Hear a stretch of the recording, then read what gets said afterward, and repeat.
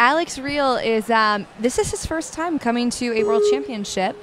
So not too much info on this athlete. He does look up to Daniel Gill. Alex, are you familiar with him?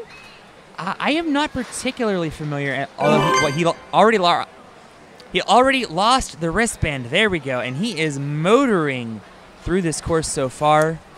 We have lost 2 wristbands to this point. If you're in the chat, place some bets here. How many wristbands are we going to lose today? I have some breaking news as soon as this run is over, but Alex is looking good so far. It's always weird to say your own name. Like, it's almost like you're talking in the third person. I've heard people calling for different Alexes like 100 times this week.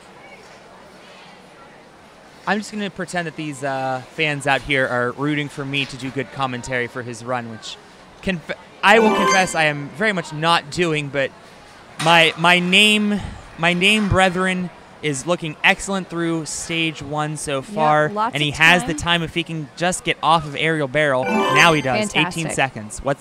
He has enough time. Good power here. I always like to see that big powerful build right off at the top because it means the athletes are going to be able to get through and here with quickly. Time to spare, Alex Reil is clear number 17, and I say that because the breaking news I just received during that run, Matthew Hall's clear has been restored. So Matthew Hall has had a roller coaster ride today. I just fist bumped the air. Then it said that he didn't clear. Now it was just updated during that run that he did.